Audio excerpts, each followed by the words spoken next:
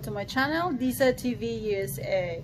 Today is a beautiful day. It's Sunday here in the US and we get out from the church with the whole family. So today my husband and I were decided to make something very special. It is a type of a Filipino dessert. So he is very good on making this type of dessert.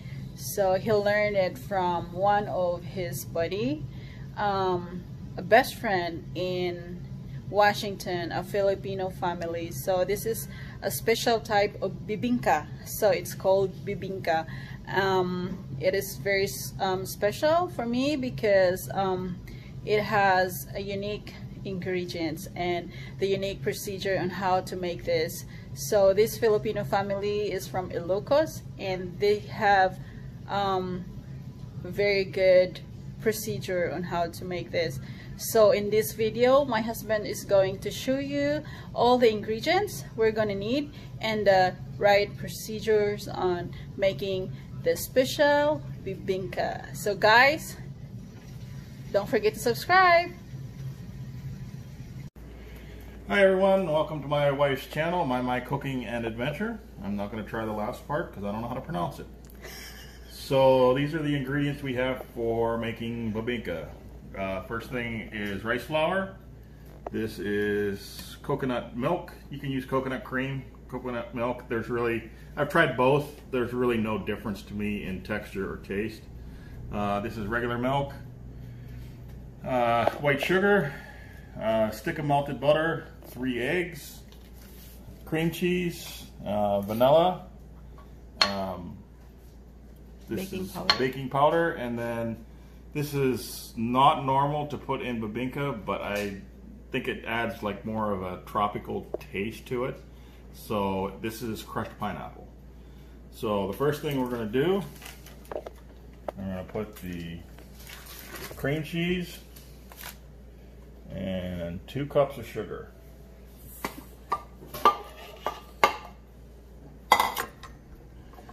And we just mix this together. And just start out slow. And you're just going to cream this together until it's nice and smooth.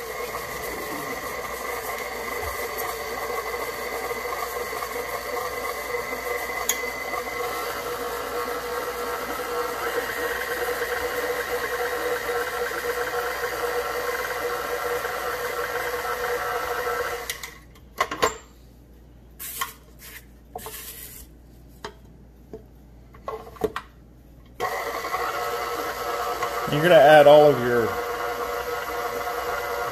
fat-based ingredients first. So your cream, sugar, milk, all that goes together first. So after that's pretty well mixed, we're going to mix in, this is the milk.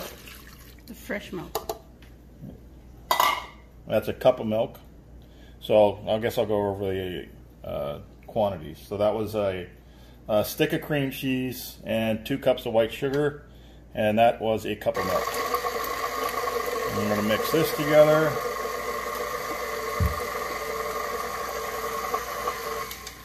And cream cheese until you get this blended. It's going to stick to the pan, so I just keep scraping it off.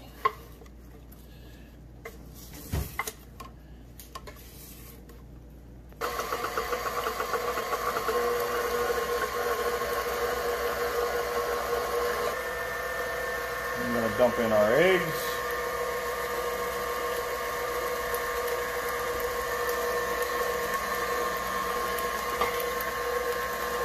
Get that all mixed up.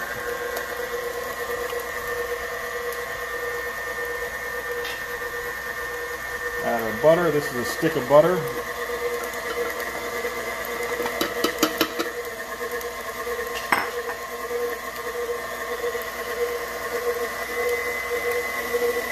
And blend this so it's nice and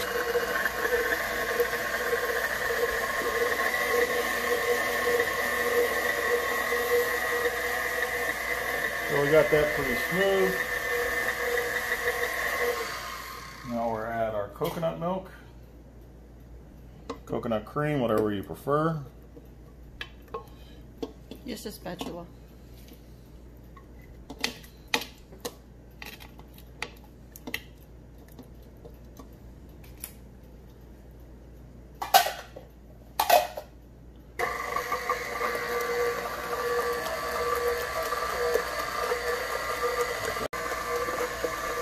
So now we're just add a tablespoon of vanilla.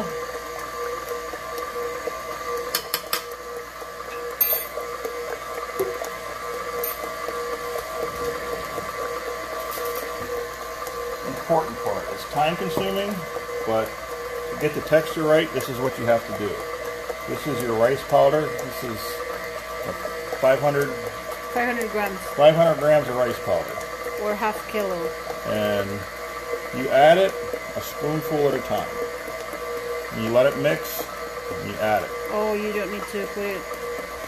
You don't dump this all in at once. Okay. And you see this start to thicken up as it mixes.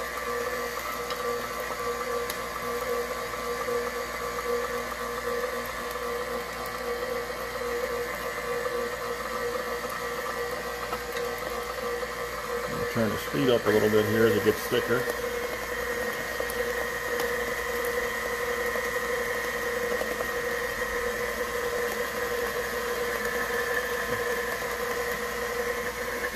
Hi, Vincent.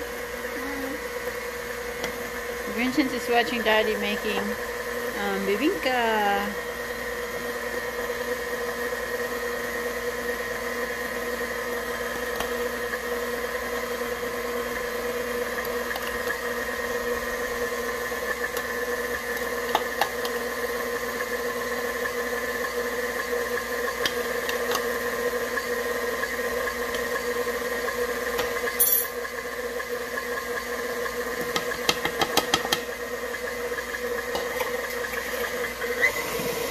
Turn the speed up.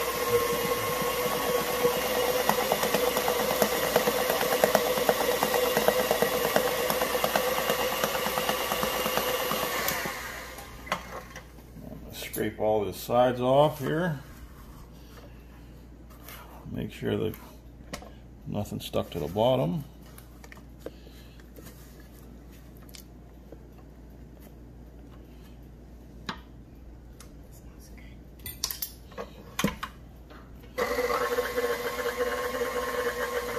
This is the baking soda. You can add that before or after the rice flour. It doesn't really matter.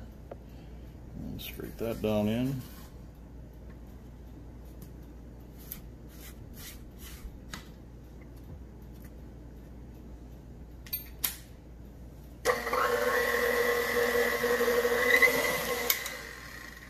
And that should be your consistency. It should be smooth like that. And then this is the pineapple first.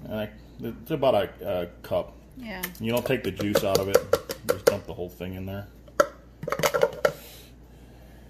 And this you don't. You just stir this in. You don't really want to mix this too much. So you just get it mixed in the batter good. And that's it. That's the mixing procedure and all of the ingredients. And you're going to grease your pan here. This is just Crisco. I don't like getting on my fingers, so I just use a paper towel. Napkin.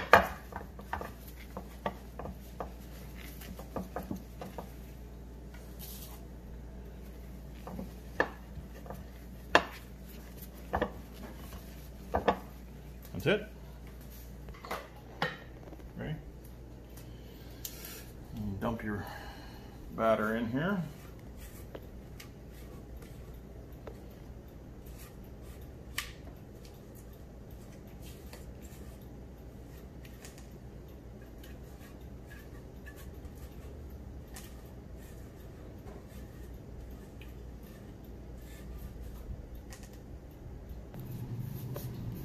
Okay, after you get this in your pan, you're going to top this, and you're just going to use some white sugar. And you just spread it along here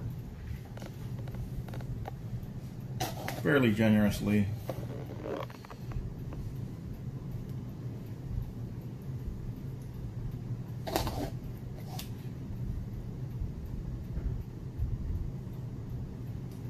About like that.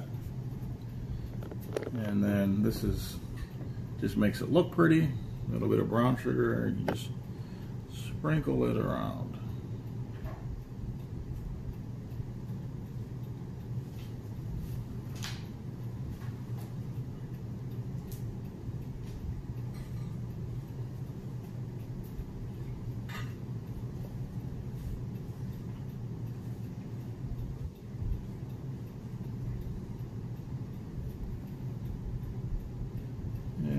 about it. You can put as much or little as you want, but that's about how much we usually do. So this cooks at 350 degrees for an hour, so we got our oven preheated at 350, and in it goes.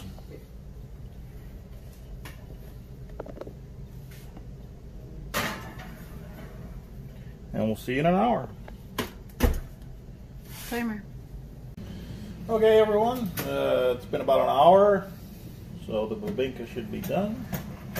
Let's have a look here. Oh, it's very nice.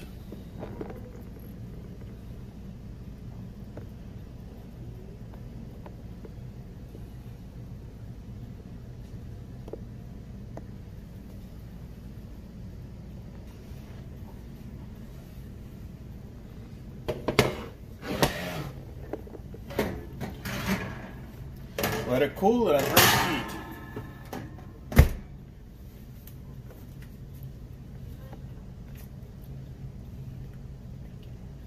Thanks everyone for watching. Have a good day.